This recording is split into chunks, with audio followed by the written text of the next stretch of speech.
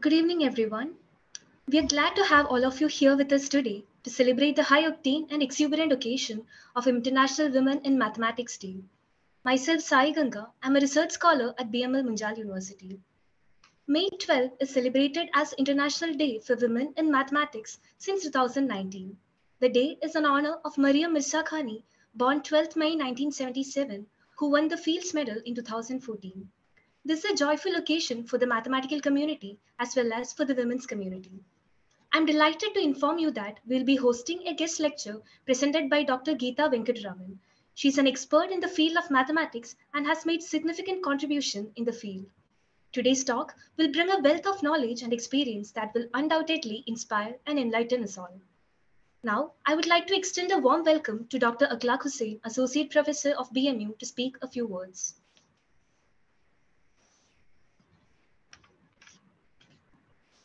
Good afternoon, everyone, and I'm pleased to be here to welcome all of you for celebrating this day. In fact, it should have been celebrated on May 12th, which also falls as the birthday of Professor Maryam Mirzakhani. But anyway, we could get time from Professor Geetha for this day, so thank you so much. And as Ganga already introduced, Professor Maryam Mirzakhani was the first woman mathematician to receive the most prestigious award in mathematics, which is called the Fields Medal, for those who are not from, mathematics background. I welcome you all for this event, and I will say a few words about Professor Maryam Mirzakhani before we start. So Professor Mirzakhani was an Iranian mathematician and a professor of mathematics at Stanford University. Her research interests include in hyperbolic geometry, ergodic theory, and symplectic geometry. She was one of the leading experts in geometry and dynamical systems while her work at Stanford University, and her beautiful and astonishing results as well as her entire life is an example for many inspirational mathematicians, whether it is men or women, to pursue their dreams in science and especially in mathematics. So in August 2014, she was awarded the Fields Medal for her groundbreaking work in the field of the dynamics and geometry of Riemannian surfaces and their moduli spaces. And thus she became the first lady to receive this medal by that date. Of course, after that, we have one woman mathematician who received the Fields Medal. And eventually, after she passed away due to her untimely demise, it was decided unanimously by the meeting in the World Meeting for Women in Mathematics in Rio de Janeiro in 2018 that in her honor, May 12 will be celebrated as Women in Mathematics Day. So since then, this day is being celebrated as to honor and to encourage and to acknowledge the work of women mathematicians all across the world. So we are very fortunate to have Professor Geetha here. And now I would like to, obviously we would like to listen to her and to enrich our experiences and also the contribution of Professor Mirzakhani as well as some Indian women mathematicians who have done a great job over an entire centenary, and we would like to hear from her. So thank you very much, Ganga. Thank you so much, sir. It is my great pleasure to welcome our esteemed chief guest, Dr. Geetha Venkatraman, Professor of Mathematics at Dr. B.R. Ambedkar University, who has dedicated her career to mathematics. She did BSc Honours in Mathematics at St. Stephen College, University of Delhi. She stood first in Delhi University in BSc Mathematics. She completed her Masters with the INLAC Scholarship and Doctor of Philosophy with the Burton Senior Scholarship at the University of Oxford. Her area of research is finite group theory. She has authored a research monograph titled Enumeration of Finite Groups, published by Cambridge University Press. She is also author of book titled A Bridge to Mathematics, published by Sage Publications, and book titled Learning Mathematics Through Modeling and Simulation, an Investigative Approach, published by University Press Private Limited. Dr. Geetha was also part of the team that co-authored policy document Education Technology Roadmap, Government of India in November 2017. Dr. Geetha has served on several government committees related to both mathematics and education. She has advised several universities in India on their mathematics curriculum. At AUD, she has served as Dean Research and Consultancy, Dean Assessment Evaluation and Student Progression, Dean School of Undergraduate Studies, and as a chairperson of the Committee for Prevention of Sexual Harassment. Prior to joining AUD as a professor in 2010, she taught at St. Stephen College, University of Delhi. Dr. Geetha has published research papers related to group theory, popular articles related to mathematics, and articles on education with an emphasis on undergraduate education. Apart from her interest in group theory and related areas, she is deeply interested in popularizing mathematics, mathematics education, issues related to women in mathematics, and women in leadership in academia. Dr. Geetha is one of the 5 ambassadors of Committee for Women in Mathematics and International Mathematical Union and was a member of Executive Committee of Indian Women and Mathematics until March 2023. She was also one of the 6 people chosen to be a panelist in the panel discussion titled Girls in Mathematics, Reflections and Initiatives to be held as a part of World Meeting of Women in Mathematics 2022 prior to the International Congress of Mathematicians 2022. She is a founder member of Mathematics Teachers Association. She has also been on the editorial board of Resonance, a journal of science education, and is on the editorial board of the Little Mathematical Treasure series of the Ramanujan Mathematical Society. She has also been a member of the executive committee of the Ramanujan Mathematical Society. Currently, she is also a member of 2 committees of National Center for Mathematics. Her expertise extends beyond mathematics to photography. She is a keen bird watcher and a photographer of birds. A photograph of hers of the southern grey shrike has appeared in the Handbook of Western Palearctic Birds, co-authored by Shirihai and Stevenson, published by Bloomsbury, London. Ma'am, we are very privileged to have you here today to talk about Professor Maryam Mirzakhani's contribution, as well as the contribution of all other Indian women to mathematics. So without further ado, over to you, ma'am.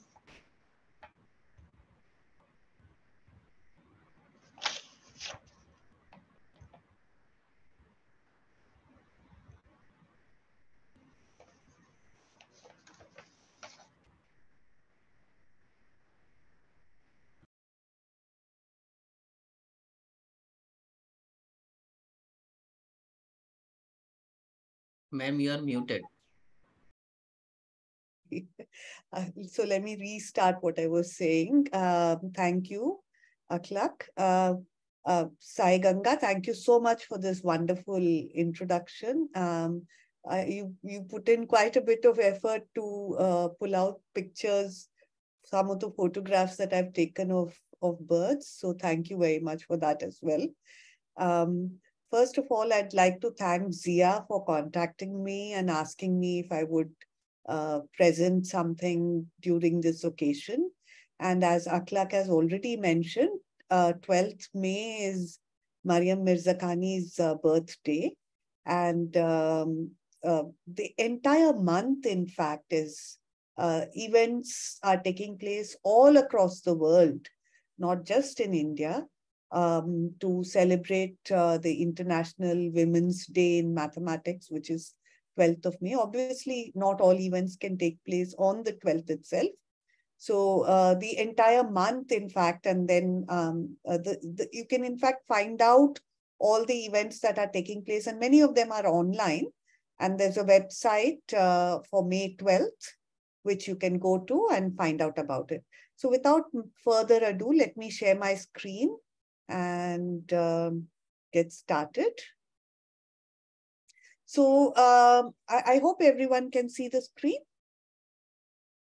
Yeah, okay. Yes, ma'am. Yes. So, so the idea is to talk about Maryam's life, a bit of her work. My area of research is group theory, which is quite removed from what Maryam works on. So I won't be able to go into any kind of depth related to her work, but I hope that I will give you a sense of the things that she's worked on. And so part of the talk is going to be on Maryam, and the other part is I want to say something about, what the situation is with women mathematicians in India, what kind of efforts are being made, and also to introduce all of you to a few, maybe, I won't go into any depth, but just to make you aware of the fact that we have some wonderful women mathematicians in India. So let's get started. So Maryam, as was mentioned, was the first woman to win a Fields Medal in 2014.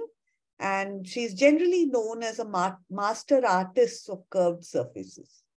And we'll see why. But a little bit of the history of how May 12th got to be chosen. Again, this was mentioned by Akhlaq, that this happened during the World Meeting of Women on Mathematics on July 31st in Rio in 2018. And this was an initiative proposed by the Women's Committee of the Iranian Mathematical Society. And it was voted as something that everybody was in favor of, and a majority of the people attending the WM Square agreed to it. And in the year 2020, May 12th was finally chosen as a celebration of women in mathematics because, of course, Maryam was born on May 12th. Now, this is actually a picture from the meeting in Rio. And so they had, you can see here Professor Riddhi Shah. Professor Riddhi Shah is a professor at JNU. It's professor of mathematics. And she was chairing, we have an associate, well, it's in a project mode, but there is something called the Indian Women in Mathematics. And Riddhi was the chairperson of the Executive Committee of Indian Women in Mathematics from 2016 to 2019. So she was representing India on this panel. And above, you can see a picture of the Committee for Women in Maths. And again, we have the second person from the left is Professor Neela Natraj. She's a professor of mathematics at the IIT Mumbai. And she, in fact, was the chairperson after Riddhi of IWM from 2019 till 2022. Currently, it's Professor Vijay Lakshmi Trivedi from TIFR Mumbai. The reason I'm bringing in Indian Women in Maths is because we are also going to talk about what's happened with initiatives related to women in mathematics in India. And we'll come back to some of this a little later. And a bit more about the Committee for Women in Maths, which it's a committee of the International Maths Union. And it's the only international committee for women in mathematics. And so CWM is overseeing the May 12th events. And it's through the CWM that we have a website to register all these events. And in India, IWM coordinates May 12th activities within India. Okay, and as mentioned, we have so what CWM does is that in the member countries of IMU, it appoints ambassadors. The main role of the ambassadors is to spread the word about CWM activities, to kind of make sure that events are coordinated and they're attended. There's a newsletter that CWM brings out. So Riddhi, whom I've mentioned before, Neela, I, and Anisa are four of the members. And the fifth member is Sauli Gun. She's at Institute of Math Science, Chennai. And I also want to mention that under the support from CWM, there's a new association which has been formed. It's called Asia Oceania Women in Mathematics. And it's very, very recently formed association.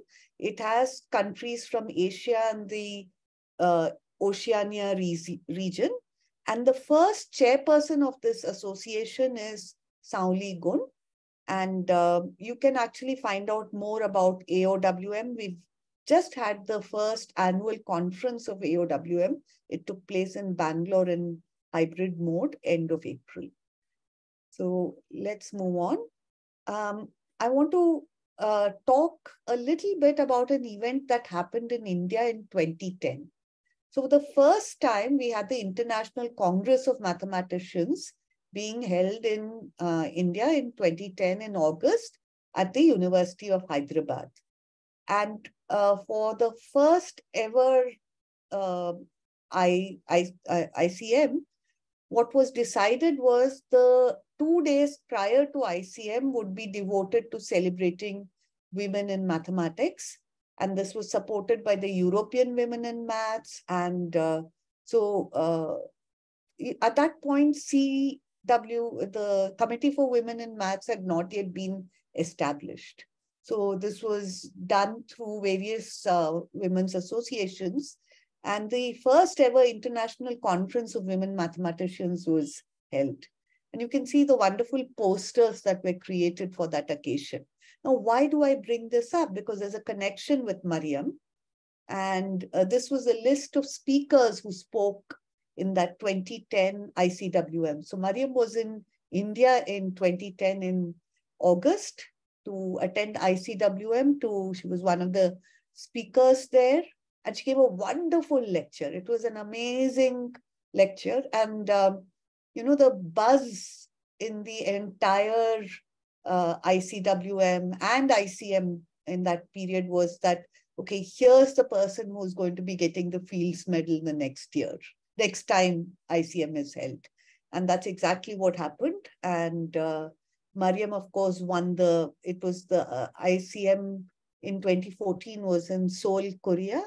And Maryam won the Fields Medal there.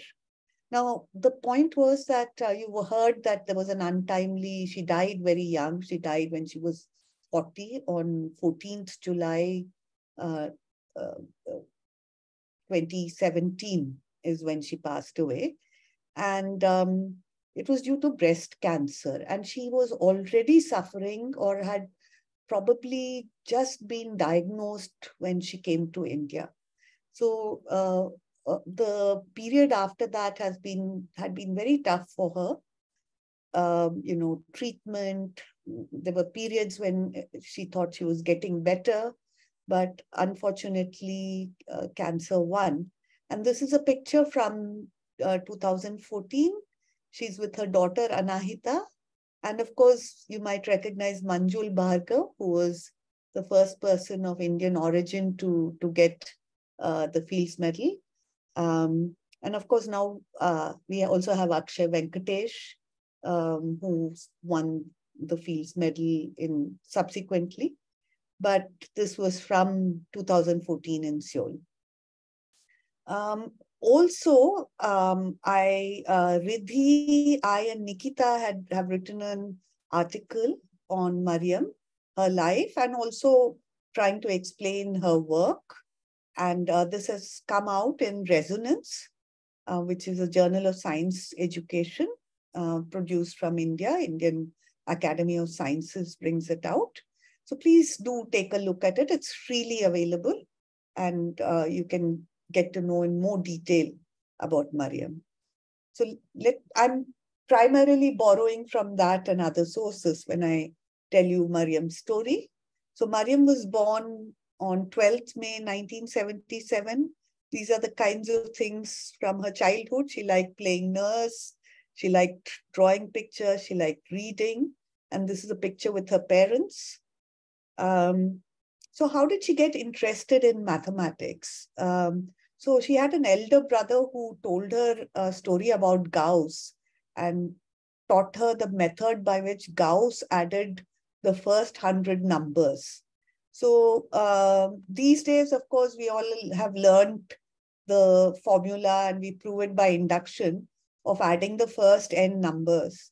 But look at what Gauss did. So Gauss basically took the first 100 numbers and he paired them. So 1 was paired with 100, 2 was paired with 99, 3 with 98, and 50 with 51. So you can see that there are 50 brackets here, and in each bracket, the total is 101. So that's how he got the number, and this is such a fascinating piece of mathematics. You can explain to a school student that, look, you can just group the numbers in this way and you have this very nice way of adding these numbers. And a primary school child would understand. So this kind of fascinated Maryam, that there's a nice There's, you can do bits of manipulation in mathematics and get to something wonderful.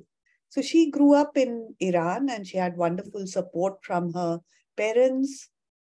She had 3 siblings and her high school teachers also supported her. And in an interview given to Clay Mathematical Institute in 2008, Maryam said, I was lucky in many ways. The war ended. So her childhood was during the Iran-Iraq war, which lasted from 1980 to 88. So the war ended when I had finished elementary school, and I couldn't have had the great opportunities that I had if I had been born 10 years earlier. So the timing was correct, and she had just finished elementary school. She took an entrance exam and she was admitted to a very good middle school for girls in Tehran called the Farzanegan Middle School. And the school's aim was to nurture exceptional talent and educate the brightest of the students. But when she joined, Maryam didn't do well mathematically in her first year. And in fact, her teacher then apparently told her that you're not good at maths at all. So I think at various stages when you're studying mathematics, if you've had a bad year or you've not done so well at a particular point in your time, you should just ignore it. Like in Maryam's case, apparently at that time, she read a lot of books. She went to a bookstore near her middle school and she in fact thought that she would be a writer and an author. But lo and behold, the next year the teacher changed. And I think she got on well with the teacher who could explain mathematics to her, and she started doing extremely well. And she also made a very, very good friend in Roya Behesti. And Roya was also mathematically talented. So you can imagine that in this girls' school, there are these 2 girls who are total keen beans as far as mathematics is concerned. And their school principal also wanted girls to do extremely well. And she encouraged them in their mathematics. And they made a very good team. And in fact, they started solving Olympiad level problems. And they were soon breaking the glass ceiling of what was considered only boys. Only boys were representing Iran till then in the International Maths Olympiad. But Roya and Maryam participated for the first time in 1994. And Maryam got 41 out of 42 and won a gold medal. And in fact, in 1995, again, she got a gold medal in the International Maths Olympiad. And this time, she had a perfect score. Okay, so soon after that, she joined for the Sharif University of Technology in Tehran. And she completed her Bachelor of Science in 1999. And as an undergraduate, she'd already published 3 research papers, 2 of which were in graph theory. So she enjoyed her period in Sharif University. She was actually getting to discuss mathematics with her peers, and she was doing extremely well, and got admitted to Harvard University to do graduate work.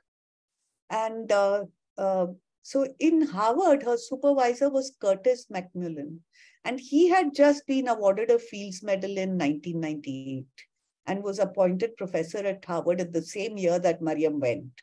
Maryam's background, of course, before she went to Harvard was more in combinatorics and algebra, and she was somewhat familiar with complex analysis. So initially, when she attended Curtis's lectures, she felt she could not understand very much, but she could appreciate the way in which Curtis brought alive topics and the way he could convey both simplicity and elegance. And he became Maryam's doctoral advisor. So this is something from what Maryam said. I started asking him questions regularly and thinking about problems that came out of these illuminating discussions. His encouragement was invaluable. Working with Kurt had a great influence on me, though now I wish I had learned more from him. By the time I graduated, I had a long list of raw ideas that I wanted to explore. And this is what Curtis said about her. She had a sort of daring imagination. She would formulate in her mind an imaginary picture of what must be going on, then come to my office and describe it. At the end, she would turn to me and say, "Is it right?" I was always flattered that she thought I would know. So this is a Fields medalist himself who's saying this of what Maryam was like when she was his student. So she was obviously absolutely brilliant. So Maryam worked on hyperbolic surfaces. A little later, we'll see what hyperbolic surfaces are for her doctoral work. In 2004, she got her doctorate from Harvard University. She had a 130-page thesis titled Hyperbolic Surfaces and Volume of the Moduli Space of Curves. And she got an award, the Leonard M. and Elianther B. Blumenthal Award for her thesis. And she was, in fact, offered a chance to continue at Harvard as a junior fellow. But instead, she took up a dual engagement as assistant professor in Princeton University, and she also had a Clay Research Fellowship. Now, the Clay Research Fellowship, she felt particularly would allow her to work at problems at her own pace. And according to Maryam, she was slow. I don't think that may have been the case when others look at her work, but this is how she judged her own work, that she was slow at doing things. She produced some very, very deep papers on curved surfaces 3 years into the fellowship. These were published in the top journals in mathematics, like the Annals of Mathematics, Inveniones Mathematicae, and the Journal of the American Mathematical Society.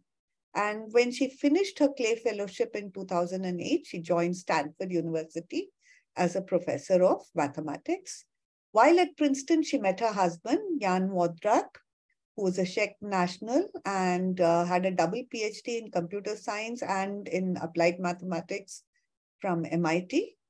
John was a postdoctoral teaching fellow at Princeton. They married in 2005 and had their daughter Anahita in 2011.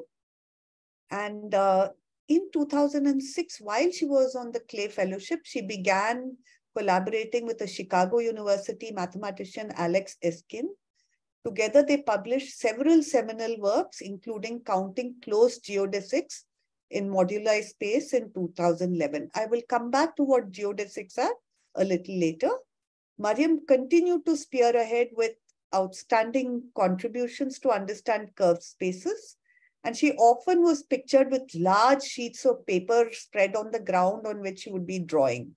And her daughter would remark that her mother is painting. And Maryam, of course, won many, many awards, the biggest of all being the Fields Medal.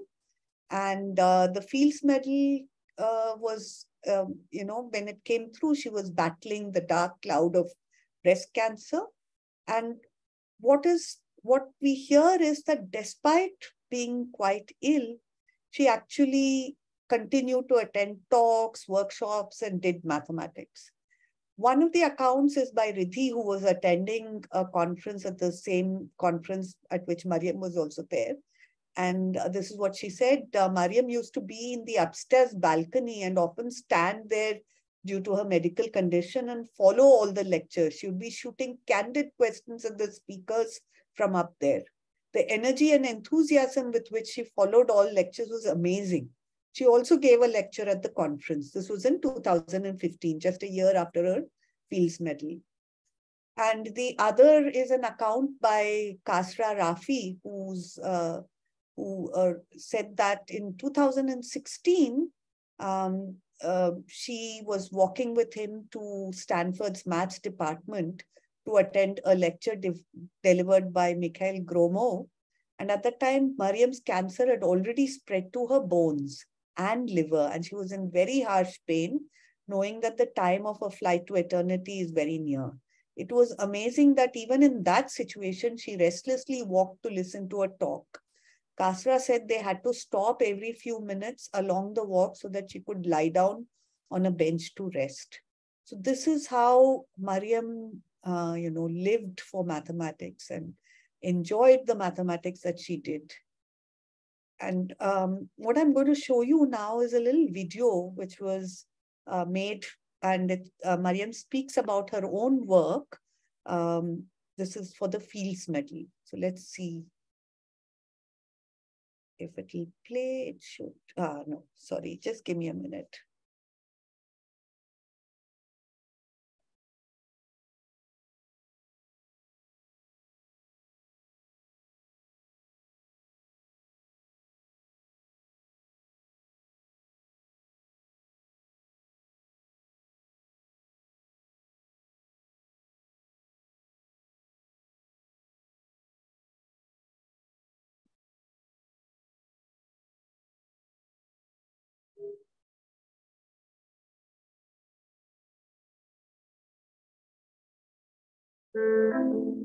I wasn't always very excited about math. I was more excited about reading novels, and I thought I would become a writer one day. I got excited about it, maybe just as a challenge. But then I realized that it's really nice and that I enjoy it. These were quite difficult times. It was during the war. Right after the war, I had a lot of opportunities. I went to a very good middle school and then high school. I think I was the lucky generation because I was a teenager when things became more stable. My main interest is understanding structures you can put on a surface. There are different ways of looking at it. Either you have a surface with some additional geometric structures, or this kind of problems are related to understanding the space of such structures. One very famous example is if you have a billiard table and you start from a point and you hit the ball and then hits the boundaries and it moves, say, forever, you want to see the trajectory of the ball. Would it cover all your billiard table? Can you find closed billiard paths? And interestingly enough, this is an open question in general if you don't put any restrictions on the angles of the polygon that you started.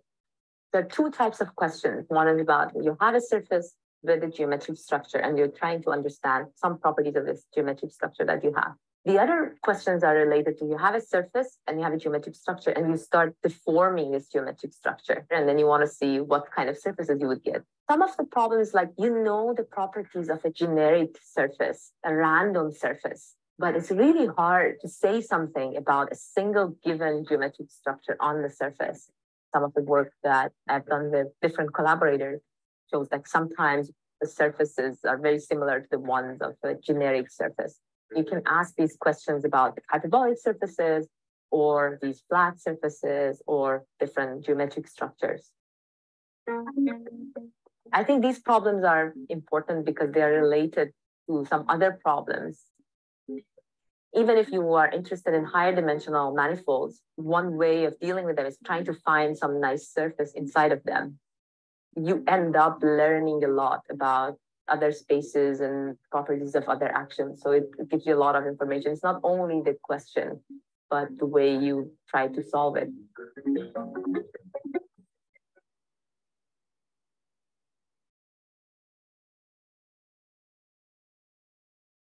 I hope you were able to see the video which was showing. Aklak, were you able to see the video that showed? No, but we could hear only the voice. Oh, okay. I have no clue what happened. Maybe when you heard the voice, it was actually a film. And I kept seeing that it said your screen sharing is paused. So maybe the next video, I will try showing it in a different way.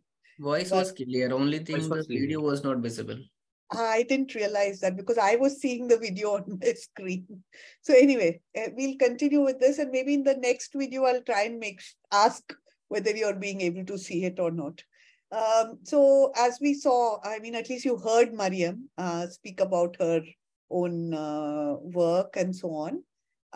Maryam, of course, made wonderful contributions, and a lot of her work was trying to understand generic hyperbolic surfaces or other kinds of hyperbolic surfaces. So a hyperbolic, here's a little picture taken from Encyclopedia Britannica, which kind of tells you about Euclidean space, which is the space that we live in and what we are most familiar with, where triangles, the interior angles of the triangle add up to 180 degrees. And then you have the spherical space where, like if you draw a triangle, quote unquote, a triangle on a sphere, you will see it's called an elliptical space, and the sum of the angles is greater than 180 degrees. And when it's less, so you have hyperbolic surfaces. They are surfaces with constant negative curvature. So you have what are called slim triangles on them. Professor Geetha, sorry to interrupt. Are you going through the slides? Because nothing is changing here. Oh, okay, wait. We are seeing the still video. Oh, let me share again. Sorry.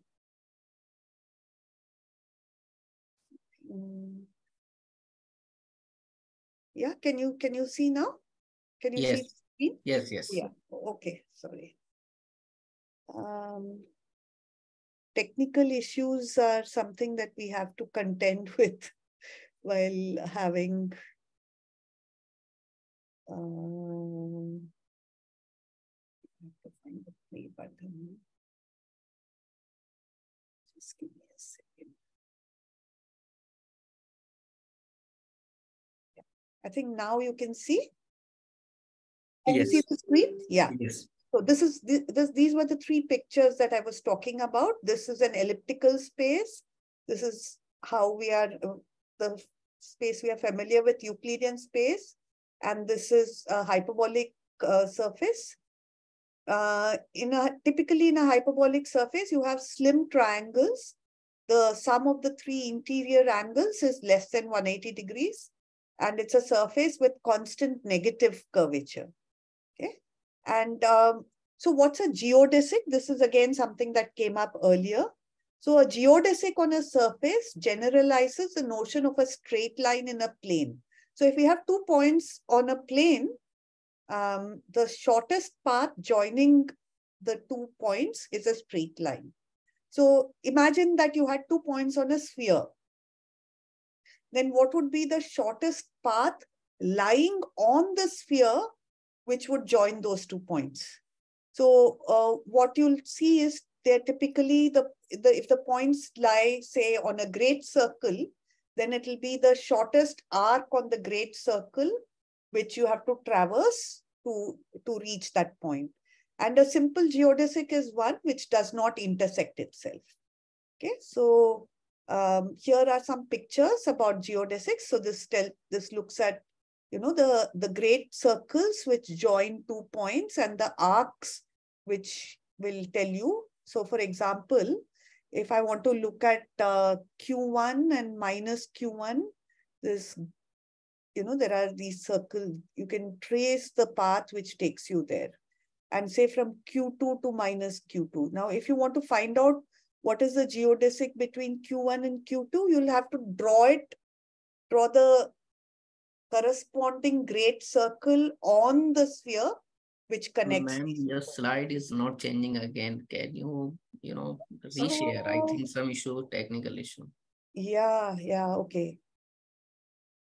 Sorry for this. Even it is only partially. What's happening is it's saying that my screen sharing is paused for some reason. I wonder why that's happening every time.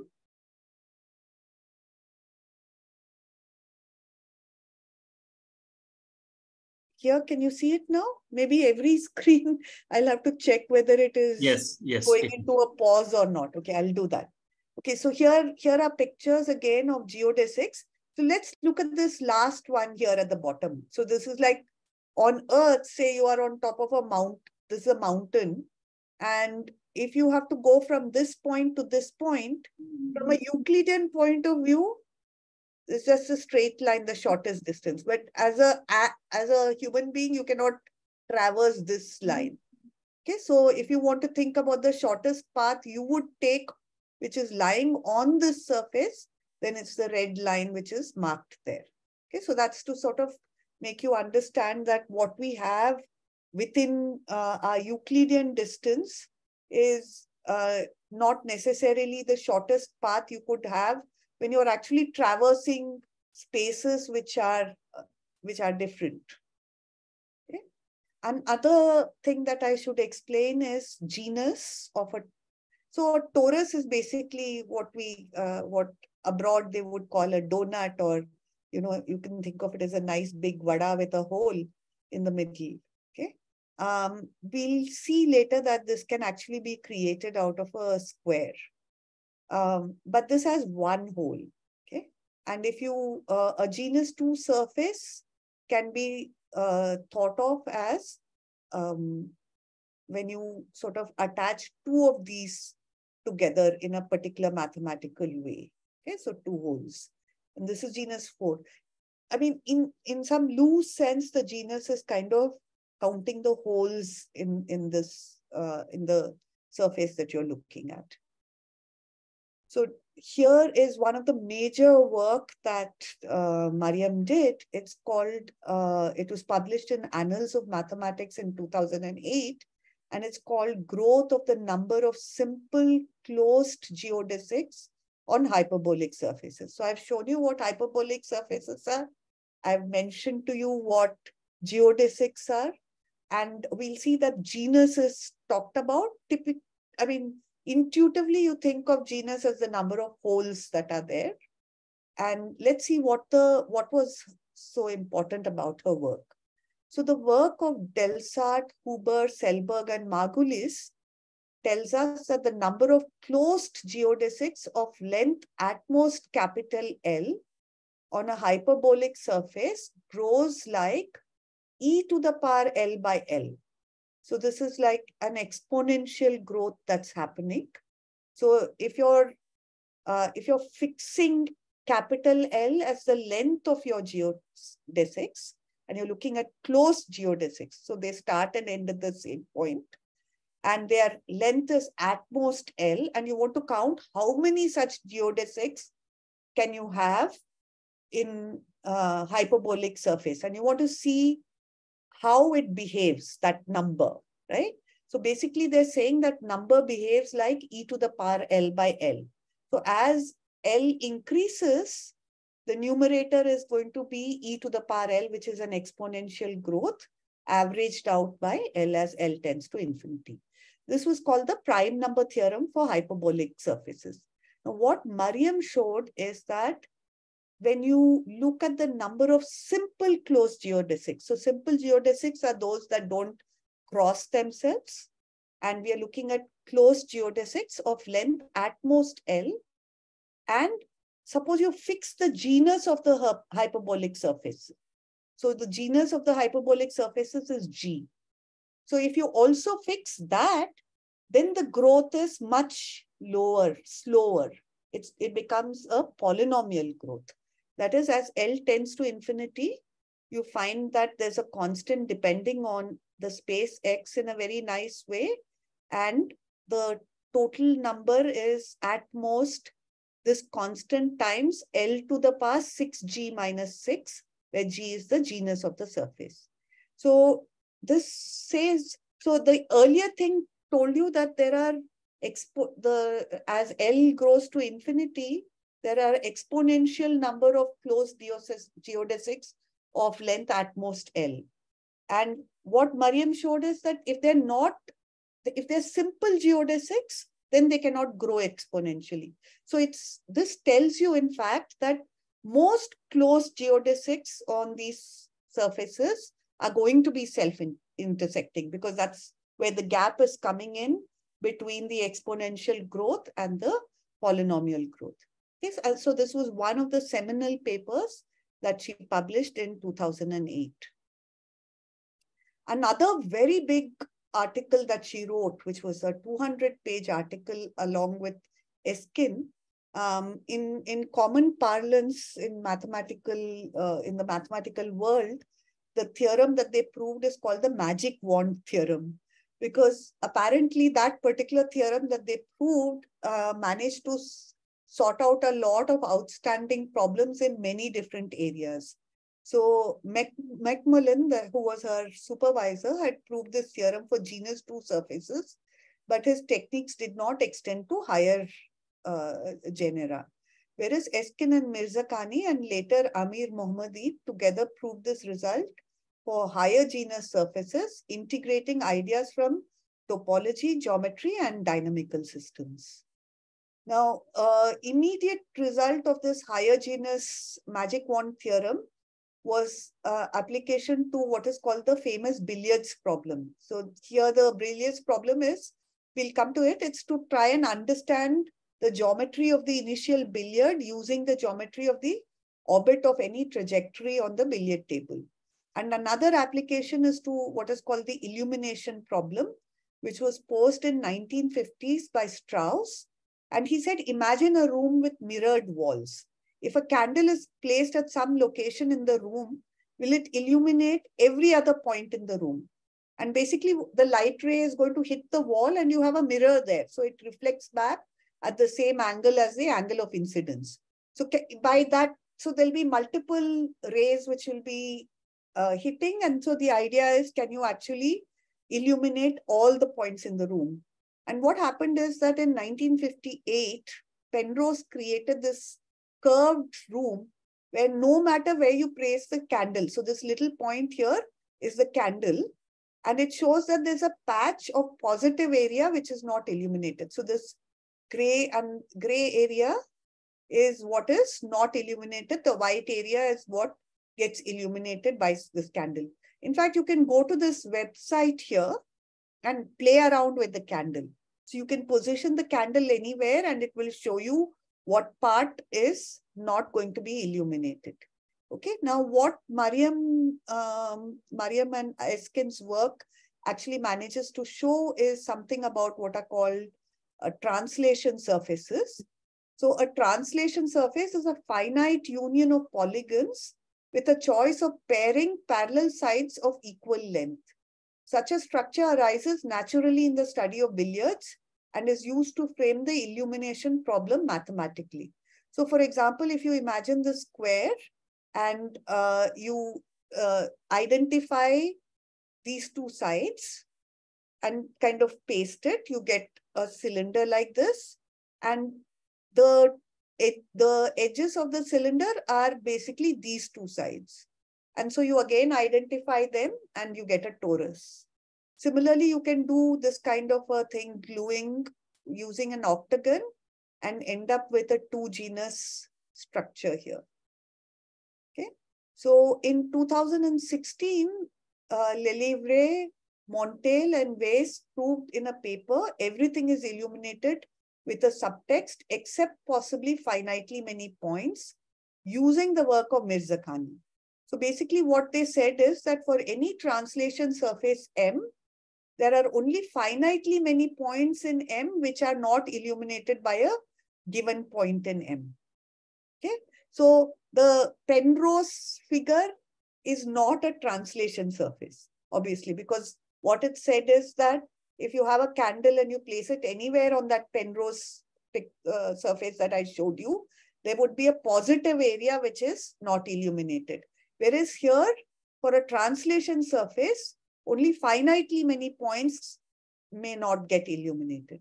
Okay, so in a sort of more general way, what it's really saying is, if you look at the original naively posed illumination problem, it means that if a room is polygonal and each angle of the polygon a rational multiple of pi, then no matter where the candle is placed, only finitely many locations in the room will not be illuminated. That is, points in the room will not get illuminated. Okay, so I'm just going to hope that this video shows. Again, this is about, it's a documentary. It's called Secrets of the Surface, a vision of Maryam Mirzakhani's mathematics.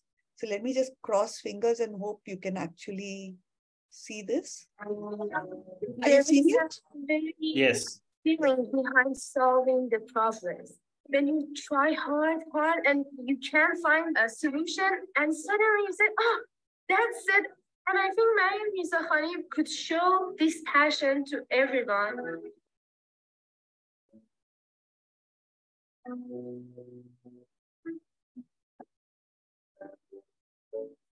We had just started middle school and we became close friends. It was always very motivating to try to compete with the boys. It was in 1994 in Hong Kong. Maryam got a gold medal. She got 40 out of 42.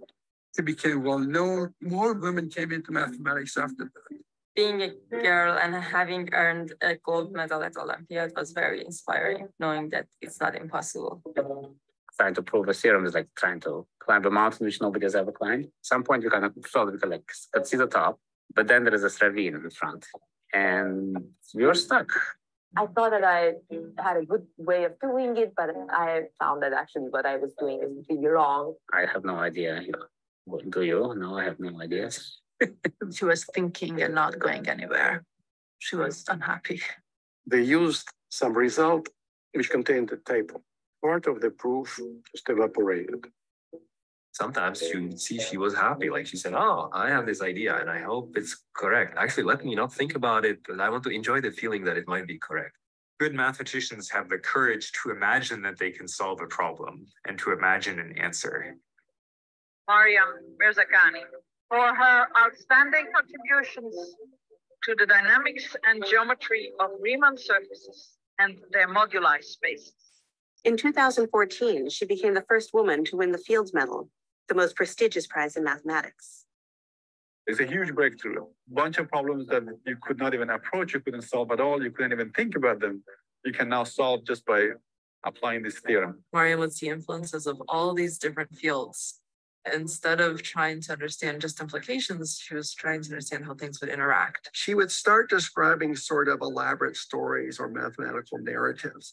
And these narratives were almost like science fiction. She would sort of think ahead as to what the shape of the theory might be that was yet to be discovered. For the Iranian community, that was a really proud moment. Maryam is one of the few figures that really unites the whole country. There's so few women in mathematics, so we always celebrate when we hear of a fantastic new young woman. People look at her and see what she accomplished, and girls will look at that and say, that can be me. It doesn't matter being the first one. You can do anything that you want to, and you put your desire and your efforts in.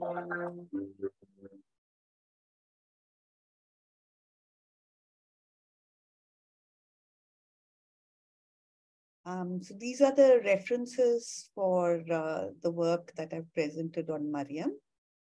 And I just now want to use a little bit of the time to talk about women in mathematics in India. So what's the current scenario that we find? Things have been improving really steadily. That's what I would say. About 30 years ago, if you looked at a mathematics classroom at the undergraduate level, you would have had a very small percentage of women being students. And if you look at a university like Delhi University, for example, now the undergrad maths classes have 50% women or more.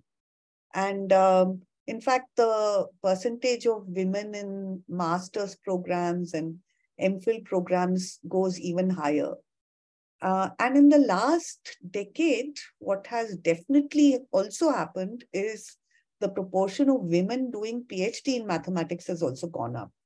So if you look at the All India Survey of Higher Education, which the government of India brings out, its 2020 data shows that 46% of the PhD students in mathematics are women. And we're the highest if you look at the science and STEM disciplines. And you know, you do have a lot of women who are in the faculty positions, particularly if you look at, say, colleges in a place like Delhi University. But this trend does not continue. The way I look at it is that maybe, and this is with all fingers crossed, I say this, that in maybe 10 or 15 years' time, we would probably have enough women who have done PhDs, who have entered into the faculty positions.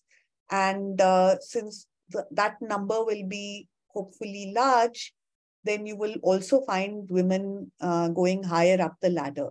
But currently, it's not very positive when you look at the faculty positions.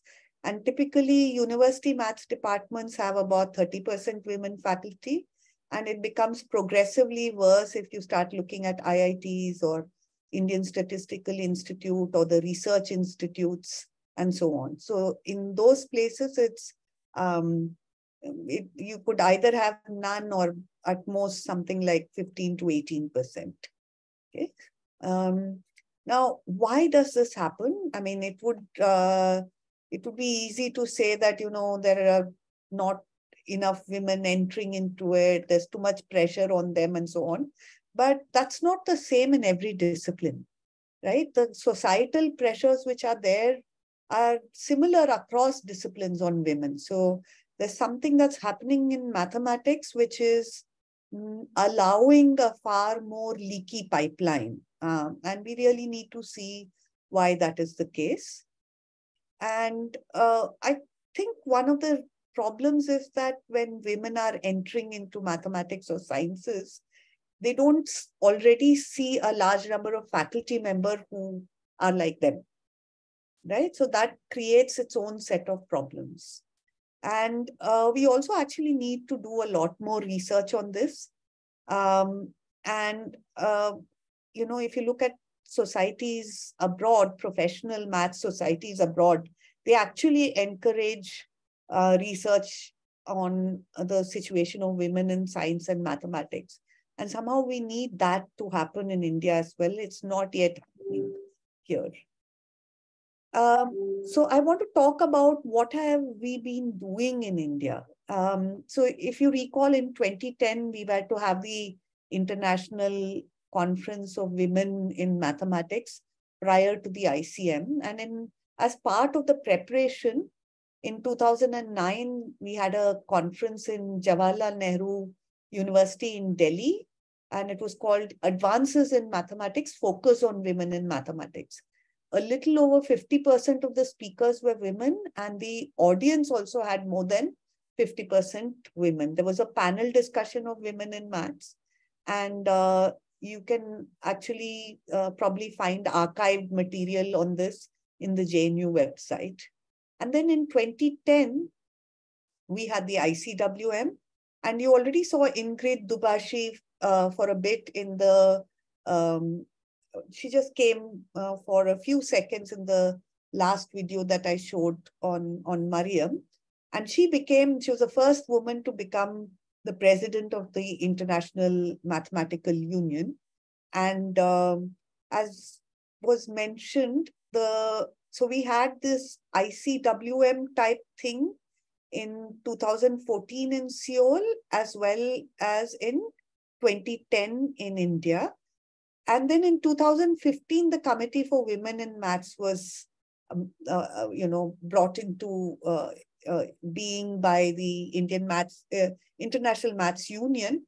And since then, we have the World Meeting of Mathematics in Women. And that's 2018 we had it, and we've also had it in 2022. And IWM, the Indian Women in Mathematics, that's their logo. And this is the website. And I've been involved with IWM for a very, very long time. And it's only just this last March that I stepped out of the Executive Council.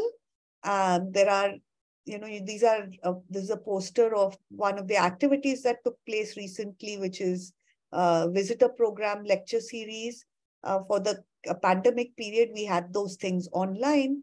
But this time, Ariana Mezad from France came and visited, Chennai and a couple of Pondicherry University and Central University in Tamil Nadu, and she gave lectures.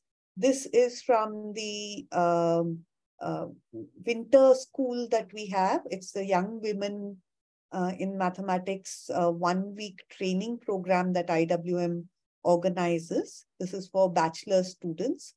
This is from an annual conference which took place in Shiv Nadar University a couple of years ago. So IWM, how did it come into being? Initially, there was a conference which was held in 2012, and then subsequently a project which was supported by the National Board of Higher Mathematics. And so in the period 2013 to 15, several activities took place. Jaya Iyer from Institute of Math Science, Chennai, was the person looking after things mainly during that time. Then in 2016, there was a revamp, and Riddhi Shah took over as chair of the IWM. And then basically the events that were happening earlier, they continued in a more organized kind of manner, and newer things were added. Also, the Committee for Women in Maths started supporting various, you could apply for funding from them. And that allowed activities of IWM to expand. Particularly, we could invite women from SAARC countries to come and attend our conference and so on. And one more thing I would like to mention, that the Association for Women in Mathematics, which is the American body which of women mathematicians and others. They completed 50 years, and there was a volume brought out commemorating 50 years of women in mathematics. And some of us who were part of IWM, there's a chapter which tells the story of what happened with women in mathematics in India, particularly IWM, which is a NBHM sponsored project. And that was written again with Nikita Agarwal and Amber Habib. And those of you who are interested in knowing how IWM came to be, what were the situation before that amongst for women in mathematics and so on, you can get to know through that. Now, what does IWM do? Its activities, the main reason why it was created was to have network for women. It tries to reach women mathematicians in all regions, and also to create local networks. The idea that when you go there, you meet people who are young, who are somewhat experienced, who are senior, well-established women mathematicians. So you can connect with role models. And this allows people to, support and encourage research activities and so on across the country. So there's annual conferences, there are regional workshops, there's a visitor program where visitors from abroad as well as from India go to non-metro areas also to give lectures on mathematics. And these are women who come. Then you have mathematics workshop for young women. There's mini courses. These mini courses take place online. So and there's of course the May 12th initiative. Now the point is all the activities of IWM are open to everybody, men and women. And the only idea is that through these activities, because there will be a large number of women who are going to be the main speakers, the idea is that it allows both men and women to see the kind of talent that exists in women doing mathematics. Okay? And this is like the annual conference. The blue, the yellow is the regional conferences that we've had. You can see the visitor program has covered quite a large thing. The winter workshop is very new. It started only in, I think, 2019 maybe, or even later, 1920. So there's just 4 such things which have happened so far. Okay, and before I end, I also promised that I would talk about a few Indian women mathematicians who have contributed seminally. And the first person that I want to talk about is Parimala. And we were very, very lucky that in that conference that we had in JNU, all those years back in 2009, Parimala was one of the speakers there. And she gives wonderful talks, and she's also very, very down to earth. People can approach her, talk to her. And at these events, that's what happens. You can meet very senior women mathematicians who are highly distinguished and who have established themselves so very well. And they are able to share their wisdom with you. They're able to share their mathematics with you. And that really encourages everybody. So Parimala, for a very, very long time, was in the Tata Institute of Fundamental Research in Mumbai. And she's now an Arts and Sciences Distinguished Professor of Mathematics at Emory University. She's, in fact, a fellow of all 3 Academy of Sciences, but the ones that are mentioned here are fellow of the Indian Academy of Sciences, fellow of the Indian National Science Academy, and there is the National Academy of Sciences. She's a fellow of all 3 of those. She's a Shanti Swarup Bhatnagar awardee, the biggest award that Government of India gives to people from sciences. She's got the Srinivasa Ramanujan Birth Centenary Award in 2003, the Twas Prize for Mathematics in 2005. And in fact, she was in its 20-year history, Parimala was the first woman to get the Twas Prize. She's also a fellow of the American Mathematical Society. In as early as 1994, in the International Congress of Mathematicians in Zurich, she was an invited speaker, and she gave a talk on study of quadratic forms, some connections with geometry. Parimala, of course, works in algebra, and her research uses tools from number theory, algebraic geometry, and topology. Now, it would take another talk to talk about Parimala's work and things. These are just a few of the facts which, of course, anybody can find on the net. But one place which I would recommend to look at for women mathematicians and their biographies is Agnes Scott College maintains a website, and that also gives some very interesting information. Just two more people that I want to talk about. Sujata Ramadurai, again, a fantastic speaker. It's a delight to hear her give talks. And she was Parimala's student, initially worked in the kind of area that Parimala worked in, but has since then established herself as a foremost number theorist. Together with Coates, Fukaya, Kato, and Venjakob, she formulated a non-commutative version of the main conjecture of Iwasawa theory, on which much of the foundation of that area depends. So she's someone, again, who's established herself wonderfully.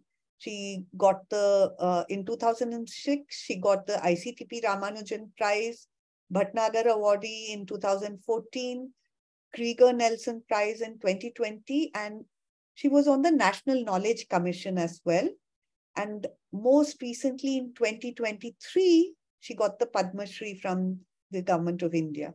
Yeah? And she's currently a professor of mathematics and Canada Research Chair at University of British Columbia, Canada. And she's someone who's very, very interested in making mathematics reach to even school children and accessible to everybody. So she works, she's established, NGO, charitable organizations which do these things as well. And she commits a lot of her time to that. And the youngest of the mathematicians that I would like to mention is Neena Gupta. She's, as you can see, she was born in 1984. She's very young. She's a professor at the Stat Math unit at the Indian Statistical Institute, Kolkata. And in 2014, she solved the Zariski cancellation problem in positive characteristic. She was awarded the Shanti Swarup Bhatnagar Award in 2019. She's a fellow, made the fellow of the Indian Academy of Sciences in 2021. She got the ICTP Ramanujan Prize in 2022. And in the last ICM, she was an invited speaker at the International Congress of Mathematicians. Her primary fields of interest are commutative algebra and affine algebraic geometry. I mean, there are, of course, a large number of other mathematicians. I've mentioned Riddhi, I've mentioned Neela, I've mentioned Vijay Lakshmi, Sauli Gun, then there's Maithili Ramaswamy, people who've done really wonderful work.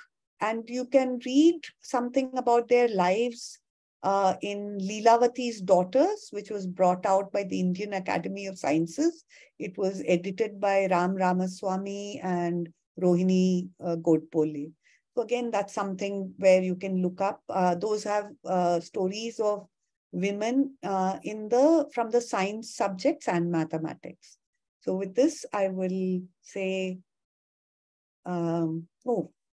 one picture I put of Marina Vyazovska, who's the second woman to win the Fields Medal, and she was from Ukraine originally. She's a professor in Zurich. And thank you very much. Thank you so much, ma'am, for that insightful talk. And we are very grateful for enriching our minds. Now we are opening up the platform for any questions from the participants.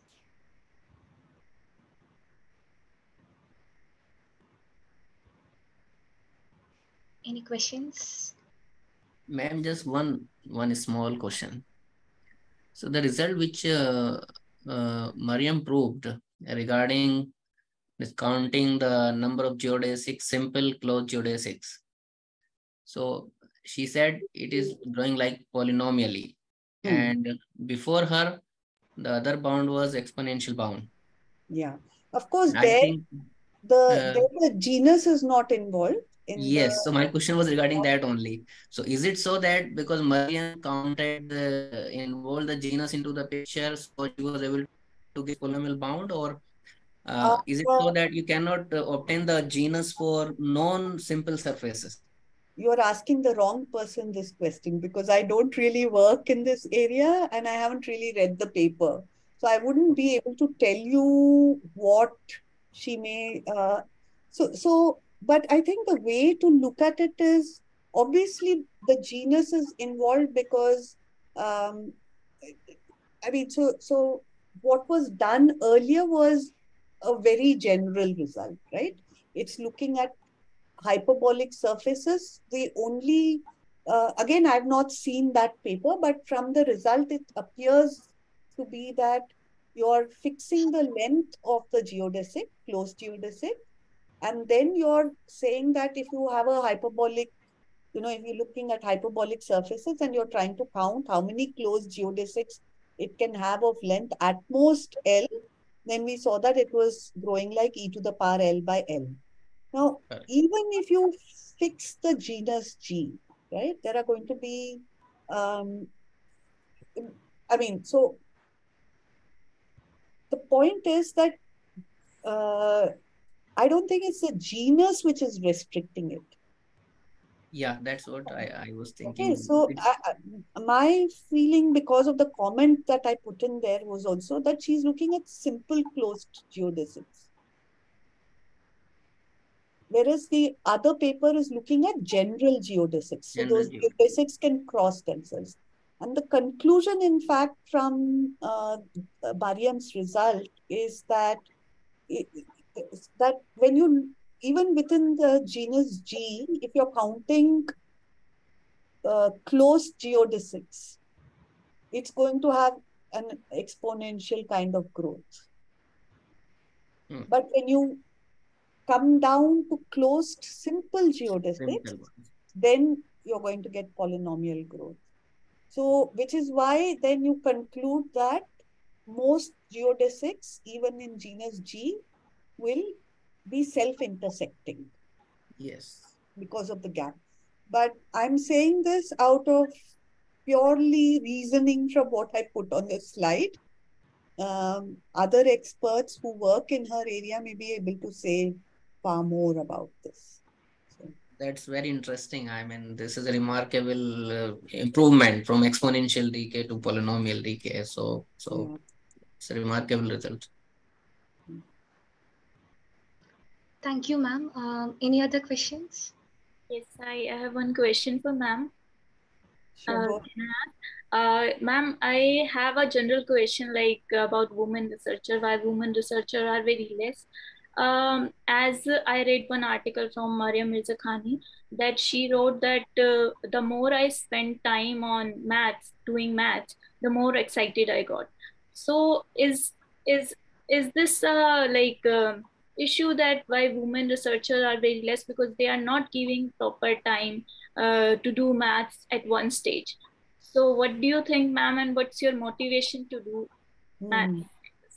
See, I mean, I think when you, those of us, whether we are men or women who do mathematics, you realize that once you fall in love with maths, you can't fall out of love with maths. So I don't know about others, but I find that maths is the one constant I have had in my life. Other things keep changing and so on and so forth, but for the longest period, ever since my undergraduate days, when I actually started immersing myself in mathematics, it's the one thing which is there with you always, right? And irrespective of, maybe you're upset with somebody, someone in your office has not spoken well to you, you're caught in some bureaucratic hassle. But when you make that time to do a piece of mathematics, you can just put out all the other things. And the biggest problem I think that women tend to face is being able to carve that time out to do that piece of mathematics. So sometimes there are multiple demands on your time, Often in most societies, I would not pinpoint just India here, in most societies, there's a certain